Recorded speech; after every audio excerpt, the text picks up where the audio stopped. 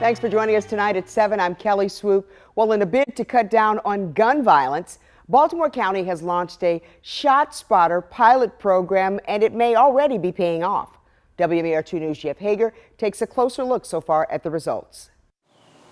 In its first week of operation here in Essex and in the Wilkins precincts, Baltimore County Police have responded to 3 ShotSpotter alerts. Well, we're already seeing some success under this pilot project, but we're going to take a look at the numbers. We're going to see the impact it's had, whether it's brought about a meaningful impact on the community and our crime fight, and then make a decision at that point. The promise of the pilot program, funded with $750,000 in federal grant money, is response times. The sooner officers can arrive on a shooting scene, the better the chance of catching the gunman or of saving the life of a shooting victim.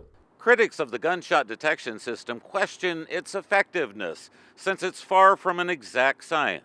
While the software is supposed to distinguish between gunshots and a vehicle backfiring or fireworks, there can be false alerts.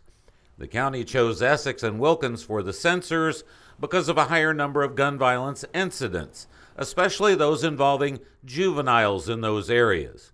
In a written statement, County Executive Johnny Olszewski's press secretary, Erica Palmisano, says, quote, "This pilot will be one of several tools in our toolbox, joining other common sense measures like expanded cameras, license plate readers, and other technology which the county will explore and deploy to combat violence and to keep our communities safe."